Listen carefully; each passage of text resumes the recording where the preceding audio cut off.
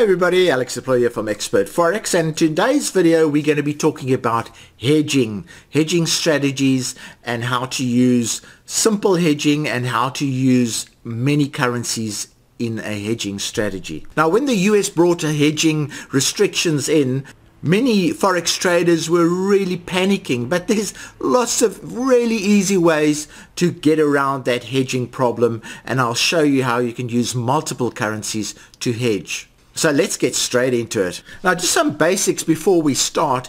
Every currency cross has a base currency and a quoted currency.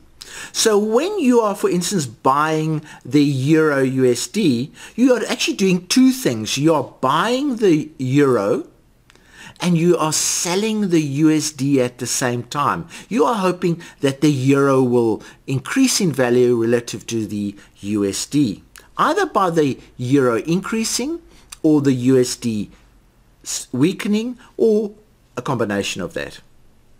So a lot of people don't realize that when they are trading across, they are actually entering two transactions at the same time. So let's take an example of the traditional hedge that occurs. So let's say you are in a buy in the Euro USD. Now, to hedge, all you have to do is enter a sell in the Euro USD. That way, no matter where the price of the Euro USD goes, you will not make a loss or a profit. You will have hedged your current position. So let's analyze that in a little bit more detail.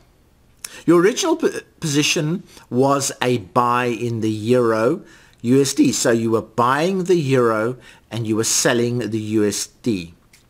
Then you entered another transaction where you sold the Euro and bought the USD. Now, as you can see, because there's a buy and a sell in both those currencies, it is a perfect hedge. Now, I'm going to show you a technique of using multiple currencies to hedge.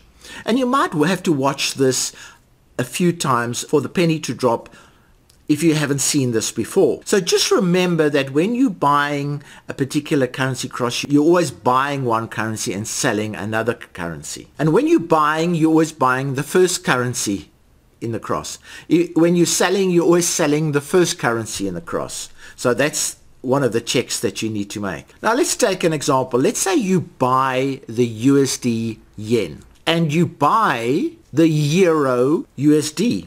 Effectively, you are buying the Euro yen because the USD parts cancel each other out. So in order to hedge, you need to sell the Euro yen. Now, those three transactions together form a hedge. Now, why do they form a hedge?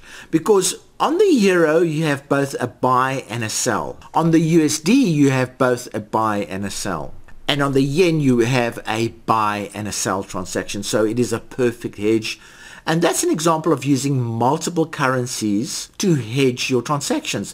So in this example, if you were in a buy of the USD yen, all you would have to do is open a buy in the Euro USD and a sell in the Euro yen. And then your USD yen transaction would be hedged.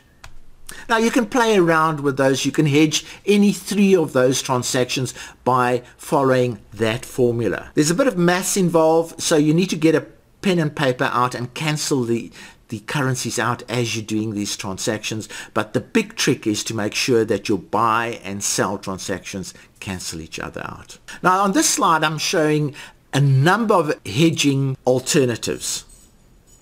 There are about 20 there, and you can play around with those combinations. And they, as I said earlier, they apply to any three of the currencies mentioned there. So if you're buying one, you need to look at what combination you need to use to hedge that particular transaction using multiple currencies. Not that complicated once you get it going. Now, next I want to deal with some hedging misconceptions. Often I hear from traders, oh, my deal is going bad, so instead of it hitting my stop, all I'm going to do is hedge the deal. Now, once you've already built up a big loss, hedging the deal is just freezing the deal, basically. Your loss won't go away. All you're doing is extending the inevitable.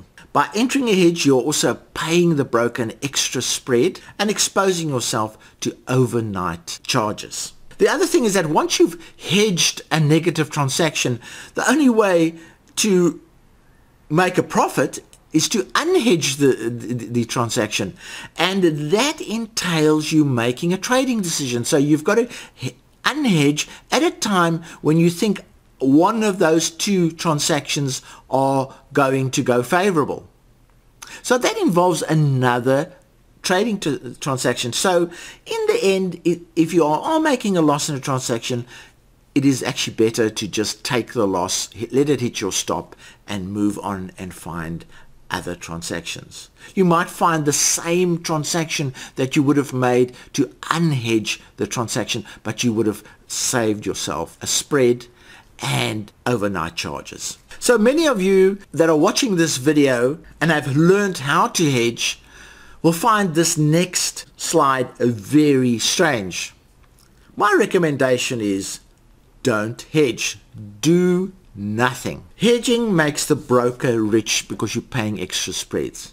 It also makes the broker rich because you might be exposing yourself to overnight charges. Hedging just freezes your existing situation. In the end, you have to make another trading decision, which you could have made anyway if you had closed the original one. So unless you really have a very good strategy and you know what you're doing, my recommendation regarding hedging is don't do it. Do nothing. And I'm really talking about hedging entailing the same size lot sizing, because there are some strategies that vary lot sizes that make the hedging out of balance and create profitable situations that way. But for normal hedging, rather don't do it. Now, having said that, we have a number of hedging EAs, strangely enough, but you need to look at the reasons why hedging is used in these particular EAs, and I'll just go through them very quickly. We have our time of day hedged EA. Now, what that EA does is at a certain time of day, every day, it opens a buy and a sell. So that can be seen as a hedged transaction. But in fact, the reason for opening a buy and a sell is not to hedge. It's to show that in Forex trading, it doesn't matter in the long run which direction you trade, because it matters how you manage your open transactions. Now, strangely enough, we open a buy and a sell at the same time every day, and overall this EA goes profitable. Now, as you can see on your screen, we have had over 1,000 clients buying this EA, and only 3, and actually 4, last week there was a 4th, claimed that they were unprofitable during the testing period of this EA. So this is a very powerful EA that uses what appears to be hedging, but it doesn't. It's basically saying I'm going to open a buy and a sell to prove that managing the transaction after the entry is more important than the entry itself. So it's not true hedging, but it appears to be hedging. Then the next EA also uses hedging concepts. Now, again, the hedging is done here for different reasons than trying to control profits and losses. Here, the hedging is done because when you are at a grid level, you want a chance to be profitable no matter which way the price moves. Now, the only way of doing that is having a buy and a sell at the grid level that you're at.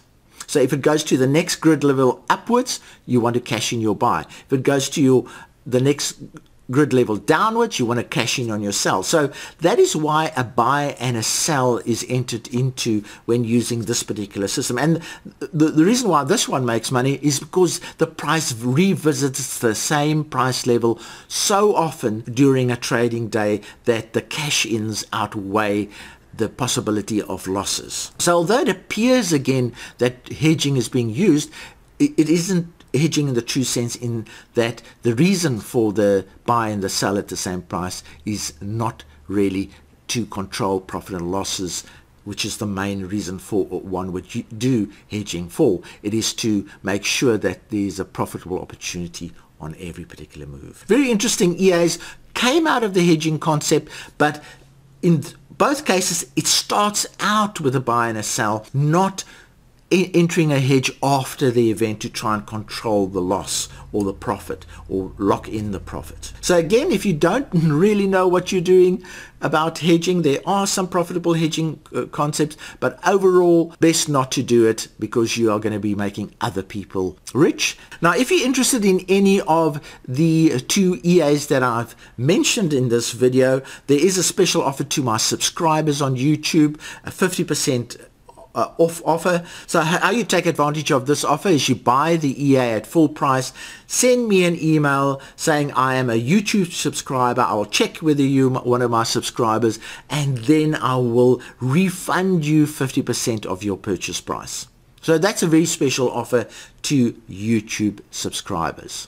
Now, if you've liked this video, please click on the like button. If you are not a subscriber already, please subscribe to my channel. And if you are a subscriber, make sure that you have clicked on the bell to make sure that you get notified of any new videos that I produce. So from me, Alex Aploy, cheerio.